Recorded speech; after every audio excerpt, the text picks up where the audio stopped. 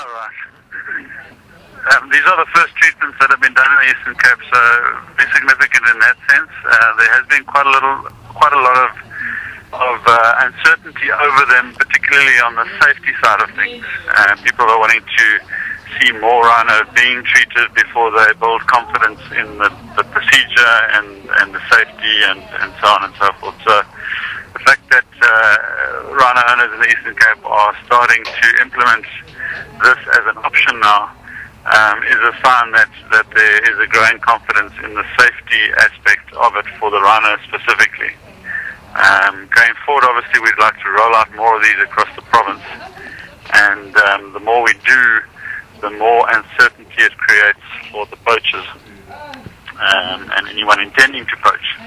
So I think that's the most important part of it, is it just creates another layer of uncertainty and suspicion amongst people who are considering poaching our rhino.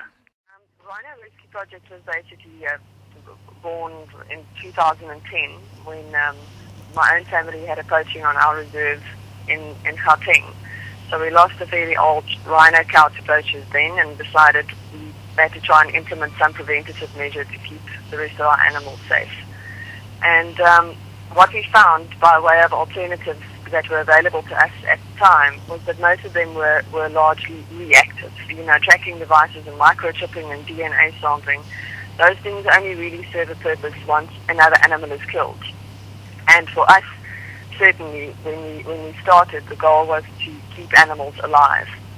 And the one way that we thought of doing this was to somehow devalue the horn, to remove the value from the product so that this animal now becomes an unattractive target to poachers.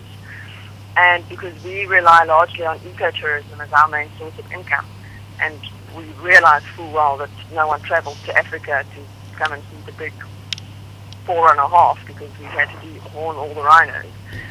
That to us wasn't an attractive alternative. We didn't want to dehorn our animals. A lot of trial and error involved. When we started almost 3 years ago, we didn't even know whether you could put anything into a rhino's horn. How would you get it in there? How would it stay there? What does it look like? What is the internal structure like?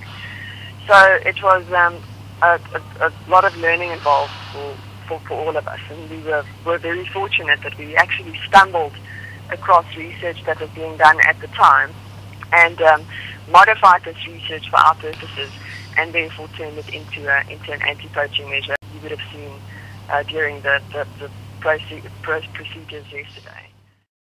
When you have to sedate an animal, especially an animal the size of a rhino, there's some risk involved, so we try to offset that risk by doing as much as possible while the animal is on the ground. So not only would we be doing a horn infusion, which includes this cocktail of medicinal compounds, but also an indelible dye, the same kind of dye that's used in the cash and transit industry to stain stolen banknotes, which number one visibly identifies its horn as having been tampered with or contaminated and is therefore inadvisable for humans to consume. And number two also renders the horn useless for ornamental purposes. The reason that the compounds we use don't affect animals is because that's the reason they were chosen. They were 100% safe for animals because that's what they developed to do. It's something similar to putting frontline on your pets at home to protect them against ticks and fleas. Doesn't do anything to the animal, but if a human were to consume it, it would certainly be potent enough to cause some discomfort. We've been extremely fortunate and lucky that of the almost 200 animals we have treated thus far to date, none of them have had their horns removed and have had them end up in any of the user countries at all.